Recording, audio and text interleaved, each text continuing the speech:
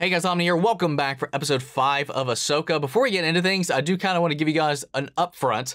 You know, if you guys weren't aware, I've tried to be pretty vocal about it because over the last weekend, for the last 3-4 days, I've been in Minnesota at the Mall of America.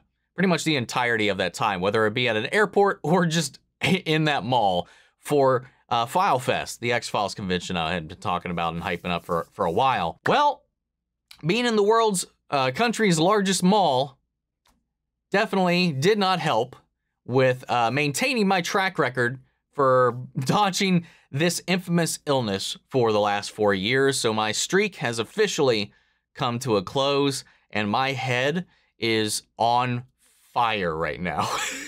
But I want to watch this episode. I didn't want to put that off. I'm already putting off a couple other things just because my flights got canceled, my flights got delayed. I ended up having to drive the rest of the way home because of the delayed flights that they kind of tried to put me on. So it was a whole mess trying to come home from this thing. But I had a damn good time. Like, I do not regret not, going or anything like that.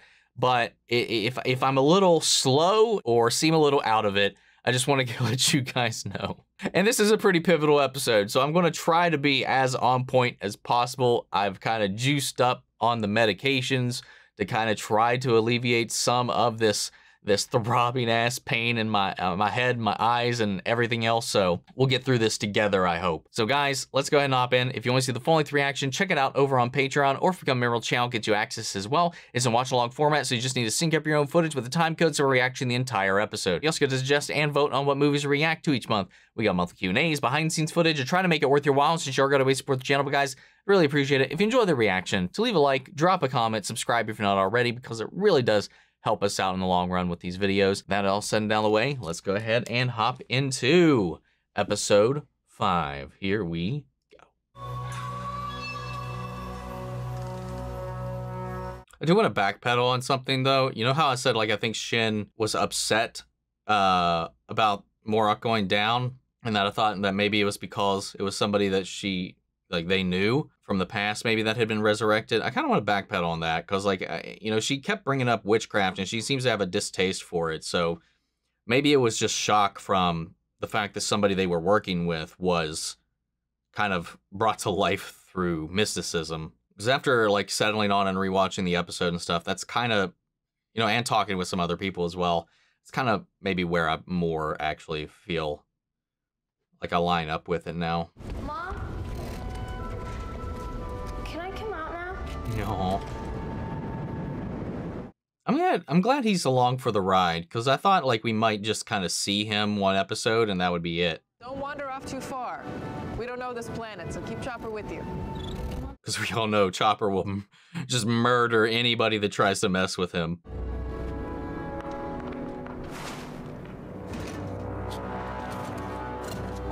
Oh.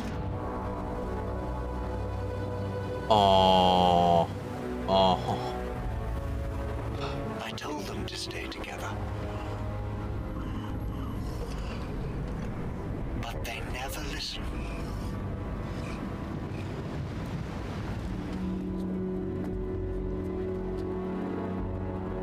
I've always liked Huyang, but this show's just made him so much more, I don't know.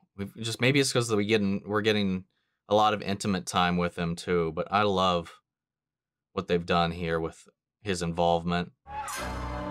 Shadow Warrior. Can't wait to figure out what that means.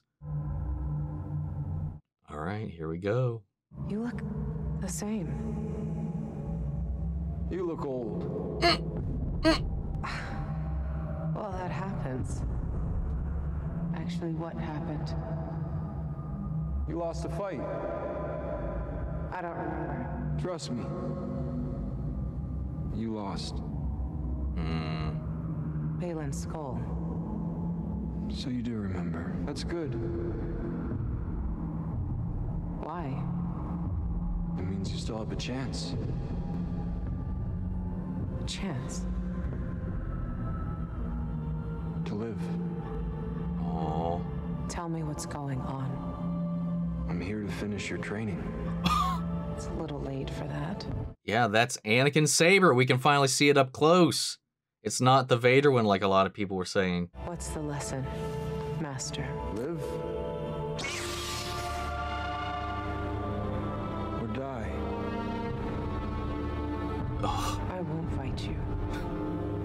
You're gonna have to. I've heard that before.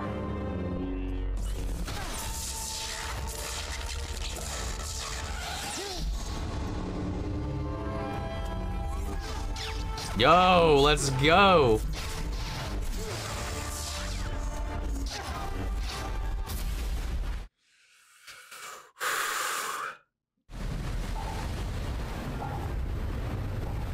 Maybe he's gonna be able to sense something. We're overdue at HQ. Senator Organa says she can only give us cover for so long. Mom, Not now, Jacen. No, listen to him. there's something about the water.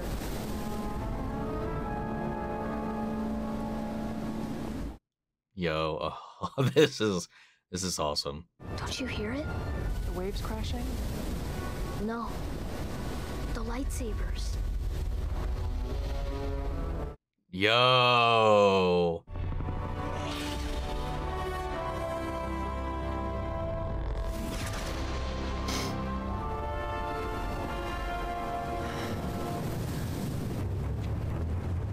But what do? We just gonna dive off?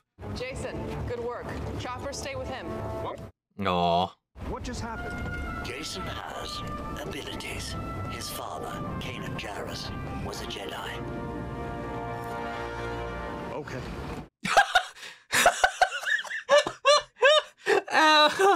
Oh, fuck, that hurt. Oh my god. Oh my lord. He was just like, all right. He's just like, fuck it. I'll roll with it. Whoa. Dude, Hayden Christensen has not lost his shit, dude.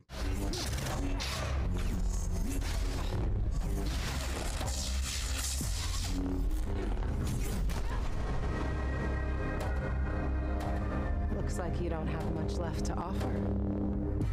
Oh, don't talk big yet. Oh!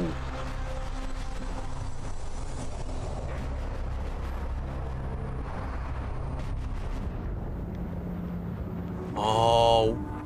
Oh. Look at her.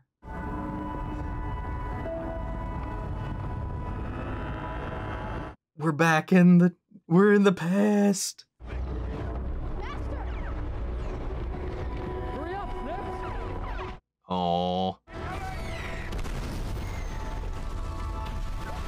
Wow. This is the Clone Wars. Yeah, no kidding. Why are we here? You tell me. I don't understand. That's your problem. Oh. This isn't what I trained for. Look, when Obi-Wan taught me, we were keepers of the peace. But now, to win this war, I have to teach you to be a soldier. Is that all I'll have to teach my own Padawan one day? How to fight? You know, teaching's not all it's cracked up to be. Really? What makes you say that? I'm joking. You're joking. Yeah, I'm joking. How can you joke at a time like this? You want me to be more serious? I prefer it. Listen, I'm teaching you how to lead, how to survive. And to do that, you're going to have to fight. What if I want to stop fighting? Then you'll die.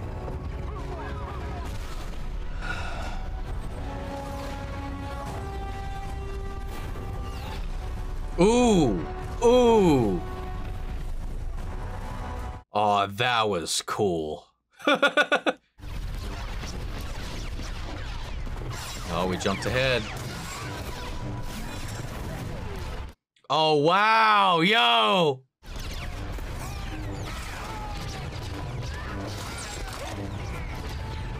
Nice work, Commander.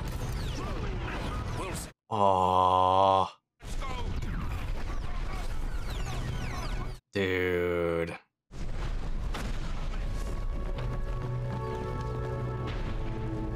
I don't know this battle. Looks intense. It was. You did well. You're a warrior now. Is that all? Within you will be everything I am. all the knowledge I possess, just as I inherited knowledge from my master and he from his. We're part of the legacy. But my part of that legacy is one of death and war. But you're more than that. Because I'm more than that. You are more, Anakin. But more powerful and dangerous than anyone realized. Is that what this is about? If I am everything you are... You've learned nothing. Don't say that. Back to the beginning. I gave you a choice. Live. Oh! Or die. Uh-oh. Incorrect. His eyes, dude.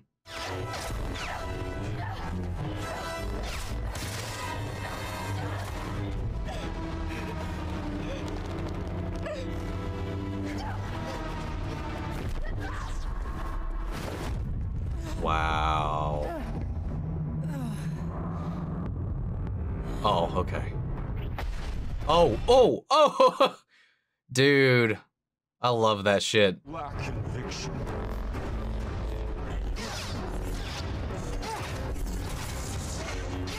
That's true. That's something I've been saying for some time, actually. Trying to die.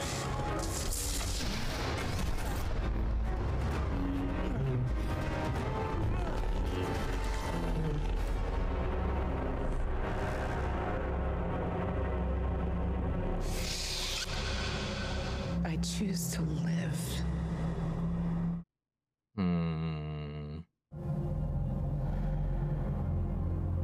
His eyes are going to change back, aren't they? Yep. There's hope for you yet. He's going to be gone. Yep. Anakin. Hell yeah, dude. He needed her to stop sitting on the sidelines, riding the fences, and make a choice.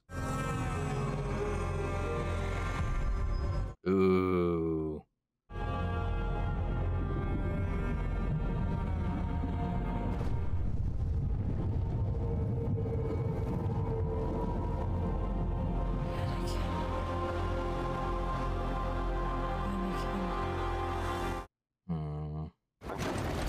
AHSOKA!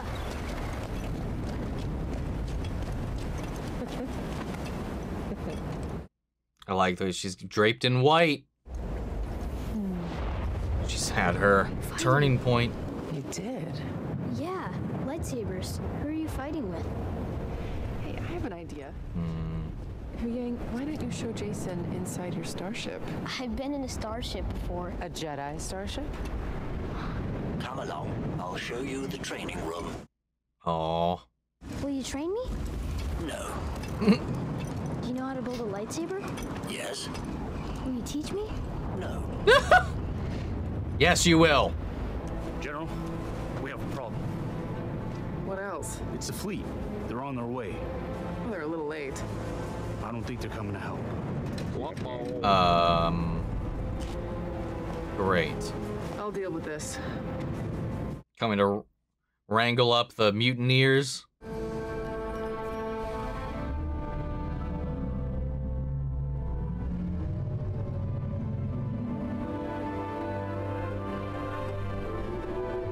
We're gonna follow the whales.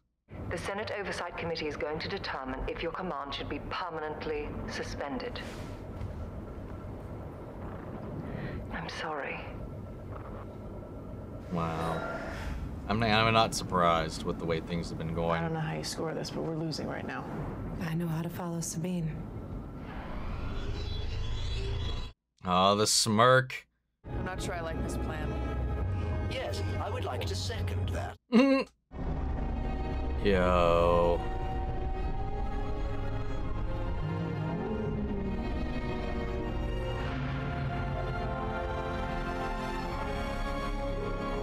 Found the biggin. I think that is one of the larger ones. That'll do.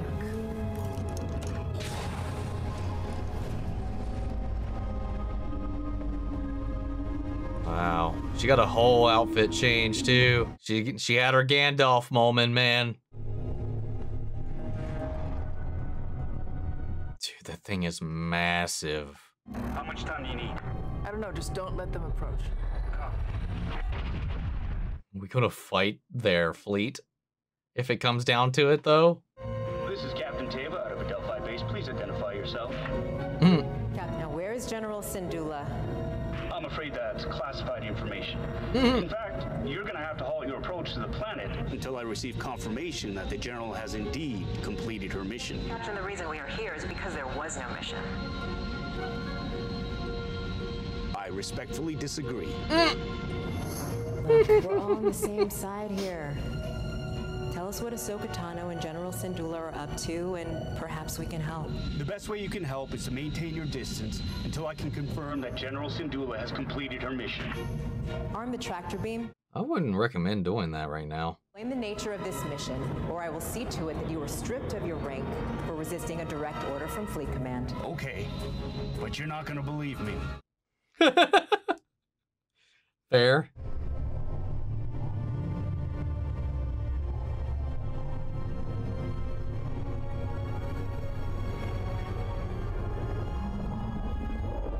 It's gonna swallow the ship and monstro them away.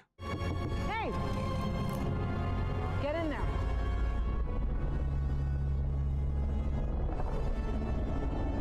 Here we go.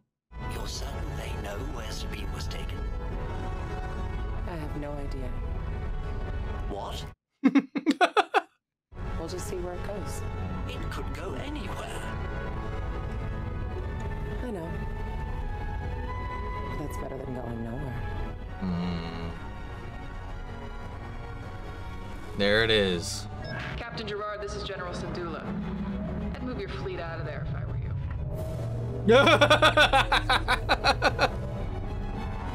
God. Here they go. Sorry you can't make the trip. That's all right. Jason's too young to travel between galaxies. Hera, I'll find them. I promise. May the Force be with you.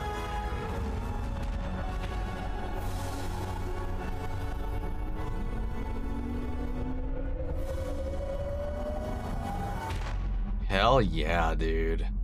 Dude, this episode was freaking awesome.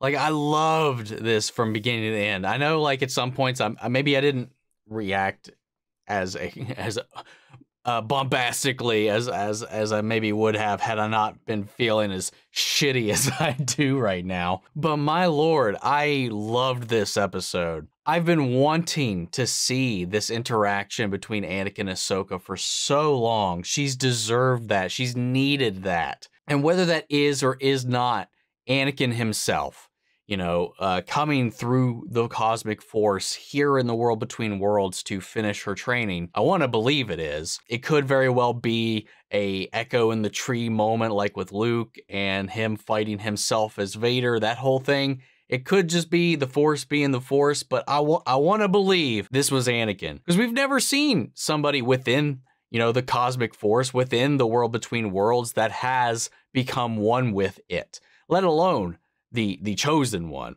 Out there, you know, maybe that's where they come up looking like a hologram, looking all ghosty. Maybe in here, this is where this is just how they appear here when we're on their plane. That's just kind of like some things we haven't really discussed a little bit, but that's what I want to believe. Because I want that for AHSOKA here. Either way, it completes this gap in her, and not even just her training, but just in herself that she's been kind of putting off. Because she's been keeping the Jedi Order, her training, her legacy, where she comes from, everything like that from her past at a distance. And it's been hampering her progression as a person. And it's been affecting her dynamics, her relationships, and her aims in the present day. She's never come to terms with where she comes from, the decisions that she's made, the faults that she's found within her past, within her beliefs, you know, and she's just never taken a stand. And like you said, you're lacking conviction, and she needs to choose. Like, you can't just sit on the fence this entire time for better or for worse, whatever Anakin did at the end of the day, you know, he picked a side. He took action. He was never passive in his life. And that's kind of all Ahsoka has been doing, because she just kind of has been keeping everything at arm's length, because she's just carried this doubt in herself for so long because of everything that has happened, because of what happened with Anakin. She's like, how much of that is now in me? You know, how much of that is worth passing on? What is it? I don't know. She just always is so conflicted about what path she should be on or even taking. You know, she carries this kind of fear. She's never fought it. She's never really confronted it. And this is what Anakin was like, hey, if you're going to live, you have a chance here. You're on the precipice. You can live, you can die in this moment. You're in the land between for now. But you have to choose. Are you going to give up, or are you going to fight? If you do not fight, you will die. And that's what he kind of tries to instill into her. And then, like, she had this idea that everything she learned from the Jedi and everything that she learned from Anakin was just about survival, being a soldier. And yes, that's what she needed to survive, but he also taught her so many other things. But that's kind of, she's just kind of blocked that out, because that's just how she viewed her life at the time. So she's kind of put up this mental block on herself that has kept her from ever kind of tapping into some of those deeper lessons. She's not just Anakin. She is everybody that led up to him as well, because all of those teachings have stacked and stacked and stacked and stacked. And just like he said, when I became a Jedi, we were peacekeepers, but times change and we have to adapt. You have to adapt. You can't just be stuck in who you were at the time. And she struggled to do that. And I love that we got to go through time to back to the Clone Wars and see Hayden Christensen in the Clone Wars armor and attire, live action clones yet again. I love that we keep getting them. You know, Tamara Morrison voicing again Captain Rex and all the other ones, though we never saw a face. You know, like the wounded ones had their faces wrapped up and all that. Still, it was cool to just kind of touch on that.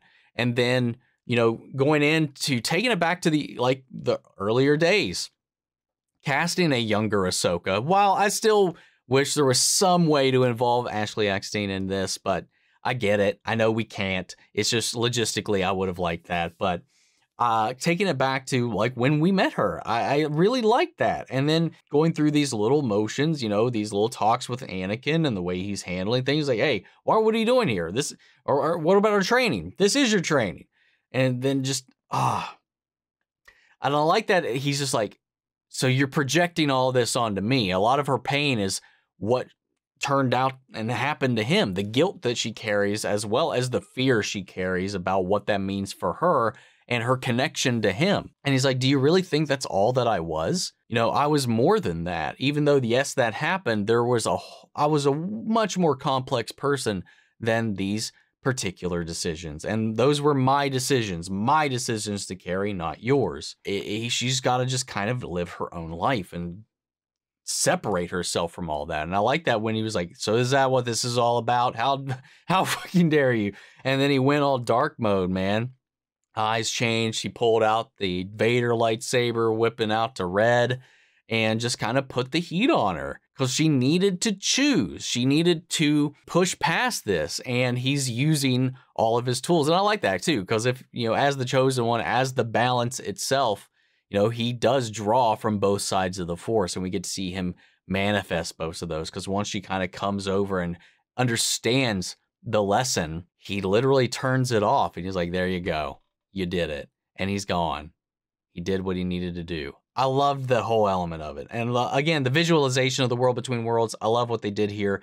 And then everything outside of that, I loved the, you know, the B plot of it all with Hera and Jacen and everybody trying to figure out what happened. And I love that Jacen became like a very pivotal part of that, using his growing Force powers to help tune in to where she might be, hearing the saber battles through the waves themselves. I loved it. I loved that whole element of it. And then, of course, Hera being the rebel she is, and, you know, kind of being reined in by her superiors, potentially losing her rank, going to be, you know, court-martialed and all that and put on trial, I guess, to see if she even deserves to be a general anymore. And not to mention the little Leia Organa drop. No, they didn't say Leia, they said Senator Organa, but just the acknowledgement that Leia's out there and helping Hera and the crew was a nice little nugget to drop in there. And I like that Carson did everything he could to back her the entire way. He's such a great character, and I love seeing him pop up every time he does. And that little delivery when they just, like, he had no fucking clue what just happened or how they learned what they learned, and he was just like, what? And then Huyang gives him that info dump, and he's just like, all right, whatever, fuck it, just continue, move on.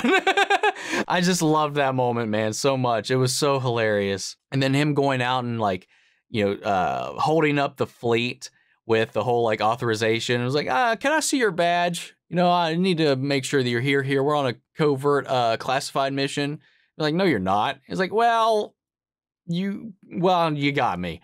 And then, like, he came clean. The whole thing, all the banter was just great. And then after everything coming around to them finding Ahsoka, who completed this trial, has now ascended. She's had her Gandalf moment. She is now Ahsoka the White. And again, it just goes into question, like, just like the weird retcon of the Rebels epilogue scenes where she was already kind of like that, but I don't know. It's fine. We'll roll with it because I like the way they're playing this whole thing out. And then we saw a lot of that because she completed this trial and she's got this understanding now with herself and her past, this reconciliation that has come out of this. We see a little bit of that brighter, cheerful, fun Ahsoka coming out. She's smiling more. She's given that classic Ahsoka smirk, and she's just got a more upbeat attitude as she's come out of this. I like seeing that because there's always been something holding her back, always something that's been off every time we've seen her since she's been reappearing throughout Rebels, and now, especially after the revelation about Anakin and Vader. You know, every time she's come up, there's always been a conflict internally going on, both with her and her history with the Jedi and with her own master.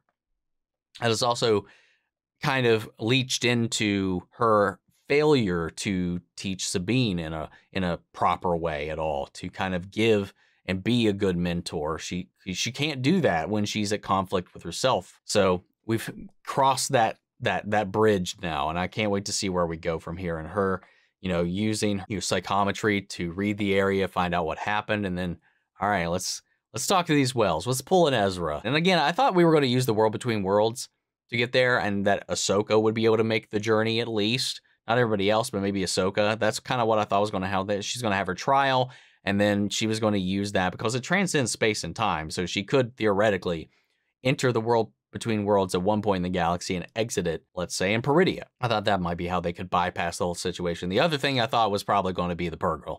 And there we are. She's communing with the Purrgil, and the Purrgil have invited her into their mouths, and they're going to carry her to their destination. And she doesn't even know or has any guarantee that that's where they're going to go. She's just kind of trusting in the Force now. She's not overthinking anything. She is just rolling with the punches, and that is great. That's what she's been failing to do for so long, and I like that whole payoff. Though, you know, Hera not being able to come along for the journey, I'm just kind of like, she could have just come in too. You know, it's like, I can't go with you or whatever. You can't come with us or whatever. I was like, yeah, you can. There's plenty of room in there. Let her park in the mouth too. But I'm very curious to see where this all goes. This episode was really fun. I loved the way they kind of visualized and brought to life the Clone Wars and multiple elements, and seeing the Siege of Mandalore. And I loved it. And the combat, the saber fighting was just on point. Hayden Christensen has not lost his touch. And the actor they got to play young Ahsoka, both points, did a really good job at mimicking a lot of those classic Ahsoka movements and kind of keeping up with the pace until we transitioned back to Rosario, who was also just holding her own. The whole thing was just really, really freaking good, and I loved this whole thing. But guys, what do you all think? Sound off the comments. Let me know your thoughts down below. We'll carry on the conversation after the video. Hope you enjoyed the reaction. If you did, leave a like, drop a comment, subscribe if you're not already. And remember, if you want to see the full-length reaction, check it out over on Patreon. Or if you're coming to Admiral's channel, get you access as well. And speaking of, before we go, I want want to shout out our channel legends, Manny, Share, Ryan, Karen, York, Coruscant, Margaret, Grace, Melita, Robert, Giano, Jeffrey, Hale, M. Several, Jake, Contrell, and Eric Official. Thank you guys so much for your continued support. That's it for this video, guys, and I'll see you all in the next one. But until then, may the Force be with you always. Take care, everybody.